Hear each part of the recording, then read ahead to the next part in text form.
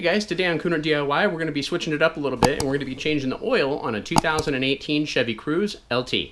Stick around if you'd like to see how I did it. Alright, so the first thing you want to do when we're doing an oil change here is you're going to want to, of course, slide up your oil catch can right here. Alright, now to get the oil drained, we're going to want to remove the drain plug, and this should be a size 15 millimeter socket. Sometimes if it's a little bit stubborn, you can get an extension break bar and break it open like that, which it looks like I'm going to have to do on that one. Alright, now that it is broken loose, we can go on ahead and switch back to the smaller one. Now, we just want to make sure our pan is lined up underneath, and just pop out our bolt. There you go. That's all there is to it. We'll just let that drain out, and then after that's done, we'll button that back up and we'll do the oil filter. All right, now the next thing that we're going to want to do on this is we're going to want to go on ahead and take out our oil filter. So for that, you should just be able to twist it counterclockwise, and it should come right off.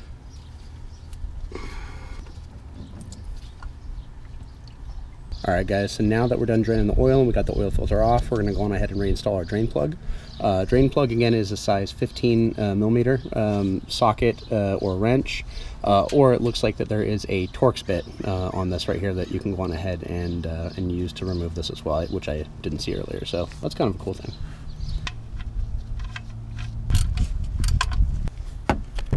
All right, now we got our bolt back in. There's no need to over tighten that at all right there. You just want to snug it up right there. Don't go crazy on it. All right, guys, so now the next step that we're going to want to do is we're going to want to change out the oil filter on it. I'm using a Mobil 1 oil filter. Part number is M1-113A. So we want to go ahead and pull that out of there. And then now one thing that you want to do for the oil, when I was looking at this right here, we want to do a 530 Dexos is what I was told that they use at the dealership. So we're going to go on ahead and use this. And first things first is we're going to put a little bit of oil around the rim of the oil filter right there. That way it'll go on ahead and help it seal up pretty good. Dip our finger in the oil right there a little bit, and then we're just going to, like I said, just kind of rub our finger around the perimeter of that, just to help it seal up when we go to install it here.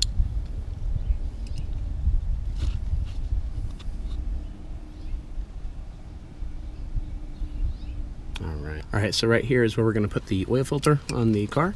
So we're just going to take the oil filter and set it up there. And then I'm going to go ahead and thread it on there. And again, no reason to over tighten these. Hand tight is going to be just fine on this. Alright, now the next thing we're going to do is we're going to get up top and we'll fill up the engine with oil. Alright, now from what I was looking up, it should take about 4.2 quarts.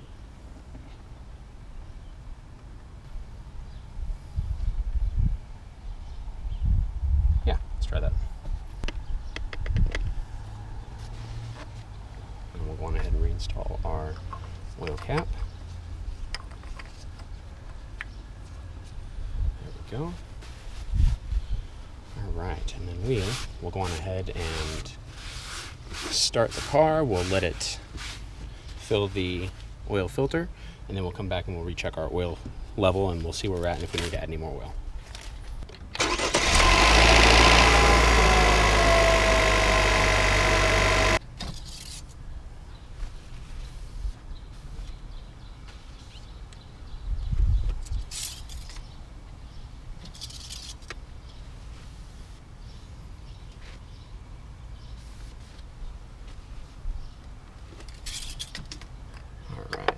Looks like it needs just a little bit more, so we'll go on ahead and top it off. Alright, let's see where that gets us to.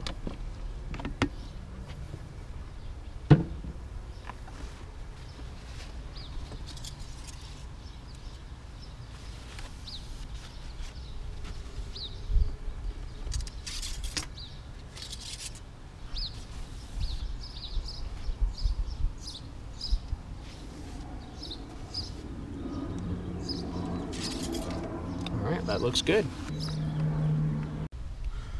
All right, guys. Now, one thing is whenever you change your oil, if it's on like an incline, you want to try and make your car as level as possible. And then after you're done, put it on level ground and check your oil level.